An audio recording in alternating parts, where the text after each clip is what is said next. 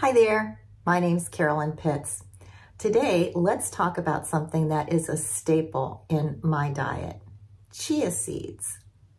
What are chia seeds? Well, chia seeds come from a plant called the Salvia hispanica, which was primarily grown in Mexico and Central and South America.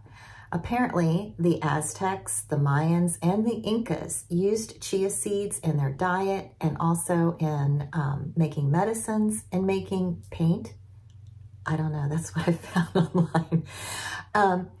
Chia seeds contain all three macronutrients. So there's fat, there's protein, and there's carbohydrates.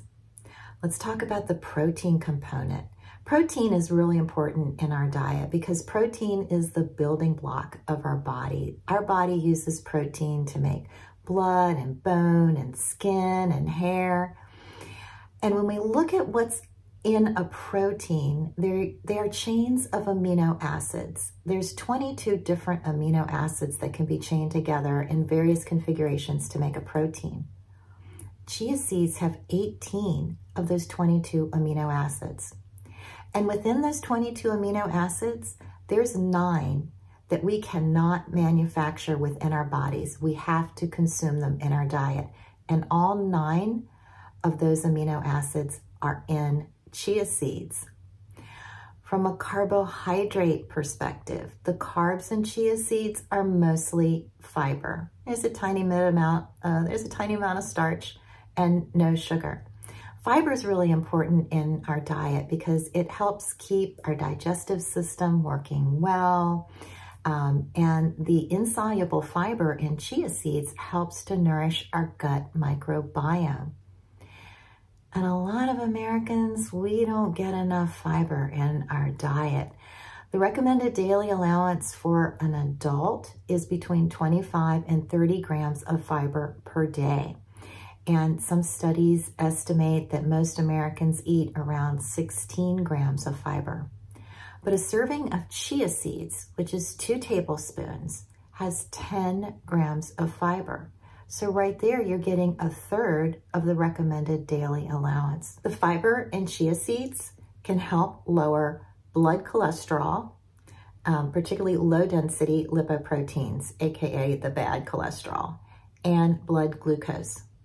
Now, the fat in chia seeds is primarily polyunsaturated fat, and they're very high in omega-3 fatty acids. Omega-3s are another substance that our body cannot manufacture from other things we eat. We have to have omega-3s in our diet. And omega-3s can help prevent heart disease and stroke. There's been a lot of studies done about that. And they also suspect that omega-3s can help with lupus, eczema, rheumatoid arthritis, all these things under the umbrella of autoimmune disease. And they may play a protective role in cancer and inflammation.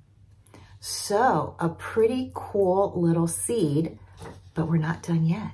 They're also loaded with B vitamins, particularly B1, B3, vitamin C, vitamin A, and minerals. I'm going to read from my list: phosphorus, calcium, potassium, magnesium, iron, selenium, and zinc.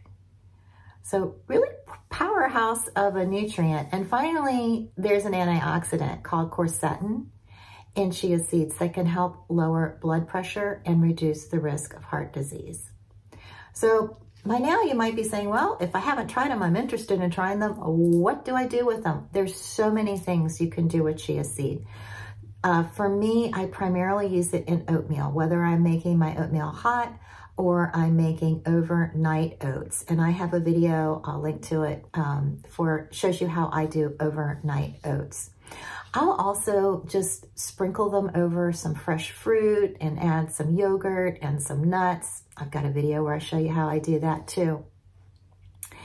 I stir them into my smoothies. I sprinkle them on top of avocado toast. And something that's really cool about chia seeds, again, coming back to the insoluble fiber, you can take a tablespoon of chia seeds and mix it with 2.5 tablespoons of water. let it sit for a little bit, and it will firm up into this gel-like substance that you can use to thicken soups or stews.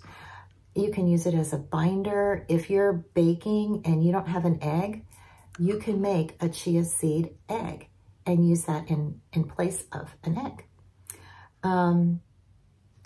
You can make chia seed pudding. There's so many recipes out there. Basically, it's a ratio of like 4 to 1, 4 parts milk, 1 part chia seed. Put it in the fridge. It can firm up in 15 minutes, but I think a lot of people let it just soak overnight. Makes an interesting pudding.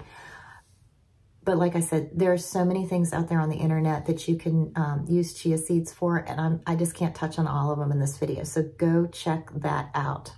One word of caution, I would avoid eating chia seeds dry, because once they mix with moisture, they start to swell up. And so if you eat them dry and you had some chia seeds lodge in your throat, and then they start to get in the lining of your throat and mix with the moisture, they could start to swell up and maybe cause a little bit of unpleasant choking sensation. All right, so where do you get them? You can get them at the grocery store. Look in the aisle where the baking supplies are, like the oils and the spices. You might find them down near the flours. If you have choices at your grocery store, they have more than one type of chia seed, turn the packages around and compare the nutrient information on the back of the package, because the nutrients in chia seeds can vary depending on where they're grown. And because they've become such a popular food, they're also now being grown in the United States and Europe and Africa. So just compare the labels. All right, well, that is what I wanted to share with you today. If you have any comments or questions, please feel free to leave a comment down below.